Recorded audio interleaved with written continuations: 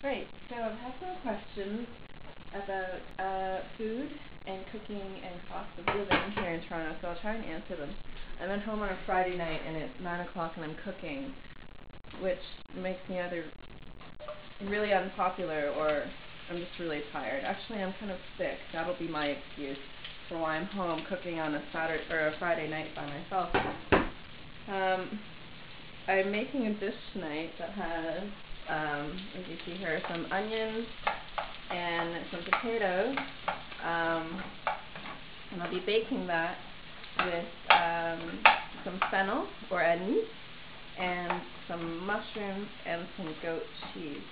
So I'm just preparing the onions right now. Those are sauteing. I'm going to prepare the fennel next. And when everything's sort of cooked down and the potatoes are tender, I'll put everything together in a plate, a pie plate. And then at that point, everything can go in the oven and we'll be good to go. So if you don't know what anise is, this is anise. It's not the female relative of your parents' sibling, or it's not the female child of your parents' sibling. I'm sorry, that was an awful joke. And nobody wants to hear me making awful jokes. Anyways, so I'm going to talk a bit about cost of living in Toronto because I've gotten a few questions about that. So in terms of everything that I'm preparing tonight, of course the potatoes are the cheapest.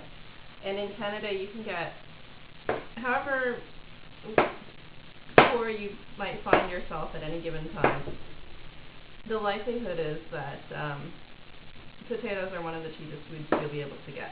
And they're a great source of good unprocessed carbohydrates. They also have a lot of vitamin C. Sometimes I feel like I'm turning this YouTube channel into a healthy eating channel, which if it helps you, then that's great. And if you don't like it, then you don't have to come over for dinner.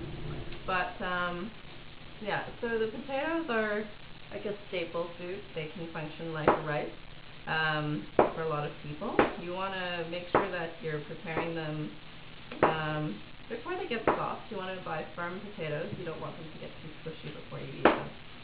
So I'm just going to be slicing up the mushrooms and preparing the fennel, and then I'm going to saute those, so I'll throw them into the pan, into the wok actually, with the onions, and then when I'm done doing that, everything will go in the oven.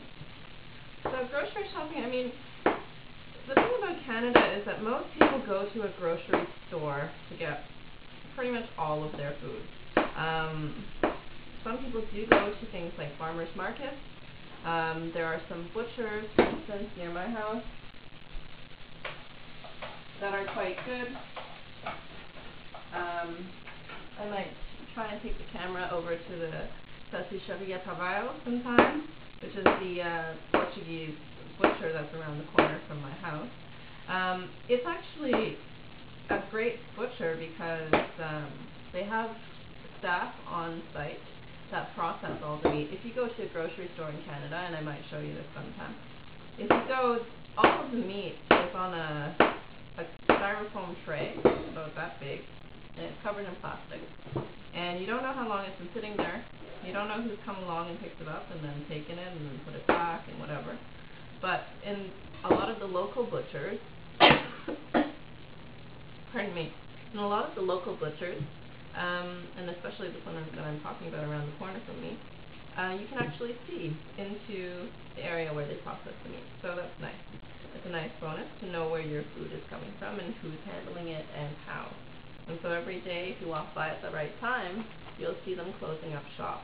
And you see them cleaning out the killing floor, not the killing floor, they don't have a killing floor. I just like to say that because it's sensational. But you see them cleaning out that part of the store where they process all the meat, for instance, and so on. So I'm just cutting up the anise now.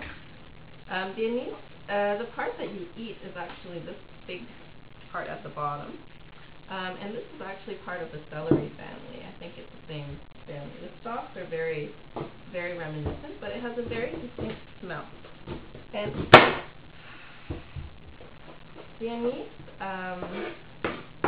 that I bought, I don't know how big they usually come, and I don't know if they're in season. And this is one of the interesting things about Canadian supermarkets, is that you can buy everything out of season, because in the winter, nothing is in season.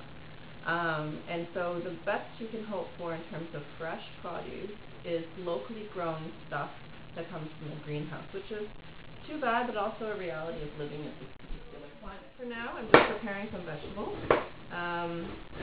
If you're looking to buy things fresh, you can always go to a farmer's market. And then things can get a little bit more expensive, but you're buying directly from the farmer at that point, so you know exactly where all of your money is going.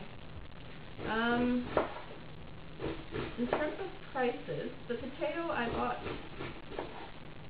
at maybe 69 cents a pound, but potatoes can go as much as $1.29 a pound. And when I take you to the grocery store, I'll take you to one of the more affordable grocery stores, one of the less expensive ones, and you can have a sense for how much things cost there.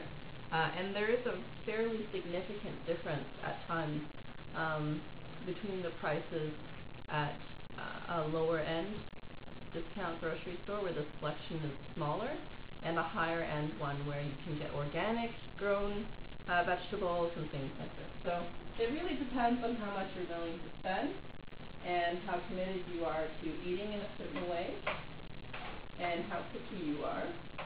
As a student, I'm not that picky because I can't afford to be, but there are certain things like spinach, for instance, that you want to be buying organic, things that have leaves that attract bugs, of course. Those tend to be sprayed with pesticides more often, and you want to buy those organic. Anyway, so I'm just going to put some more of these vegetables on, and I'll check in with you in a bit. I like to buy goat cheese because it's not made from cow's milk, obviously. And for someone who is lactose intolerant, which means that I can't, my body doesn't process lactose from cow's milk very easily, goat cheese is a very nice alternative, and it doesn't mess with my system quite as much as regular cow's milk will and cow's milk cheese. Goat cheese is not the most expensive kind of cheese. This package of cheese here, which is about 140 grams, costs about $3.99. You can get it on sale, or you can get a cheaper brand, which often is helpful. But the problem with Canadian cheese is that it's extremely expensive, and the quality that you can get in the grocery store, in a regular supermarket, it's not the greatest quality. So this is definitely one of those things that I'm very much looking forward to in terms of spending time in France, is to be able to have good, inexpensive cheese on a regular basis. Now, I am lactose intolerant, so maybe that's not the greatest idea, or it's not the greatest idea for the people who are hanging out with me, who are there. But people who are from Europe oftentimes remark on how expensive the cheese is here in Canada, even though we do have a fairly substantial dairy industry. So we do produce a lot of milk in this country. I think the concern for a lot of people, for a lot of cheese manufacturers, is in fact the reality that certain cheeses can only be produced in certain regions. So certain French cheeses, for instance, can only be produced in certain parts of France. Certain Italian cheeses, you can't produce them everywhere. And so the problem becomes, instead of producing those things here in Canada, we have to import a lot of them from the European Union, for instance. And oftentimes there are certain kinds of rules about regulating dairy products and so on and so forth that actually prevent a lot of European products from coming into Canada. So, for instance, there are laws that prohibit raw milk from being sold in stores, and so certain cheese that's made from raw, unprocessed milk that hasn't been, pasteurized yet, these oftentimes times cannot be sold in Canadian stores because of health regulations and so on. So there are a lot of reasons why it's very difficult to get cheese in this country, and I do know that a lot of my friends who have spent time in Europe like to complain about this particular problem when they get back, and I'm sure I'll be one of those people too. So everything's going into the oven, and I'm going to clean up around here for a little bit, and maybe I'll try and put the video together for you.